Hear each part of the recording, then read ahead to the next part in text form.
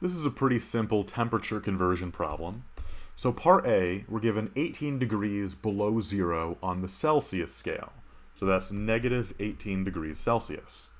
Now the formula here is that a temperature in degrees Fahrenheit is equal to 9/5 times the temperature in degrees Celsius plus 32.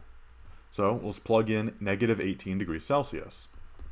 So 9/5 times negative 18 degrees Celsius plus 32, which gives us negative 0.4 degrees Fahrenheit.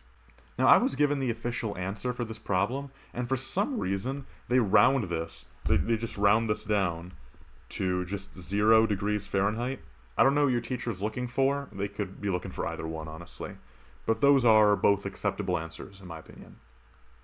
Part B, we're given 18 degrees below zero on the Fahrenheit scale. So that's negative 18 degrees Fahrenheit. So now we're doing like the opposite conversion. And the thing to remember here is that a temperature in degrees Celsius is equal to 5/9 multiplied by the temperature in degrees Celsius. But now we are subtracting 32, but it's within a parentheses. So we subtract 32 from the Celsius before we multiply by 5/9. So that's 5/9 times negative 18 minus 32.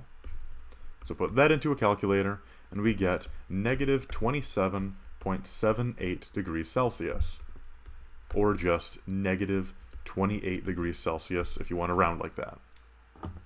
That's it for this problem. I hope this video helped you out. If it did, please consider subscribing, as that'll help me out in making more videos like this. If you have a request, leave a comment down below, and I hope you all have a lovely day.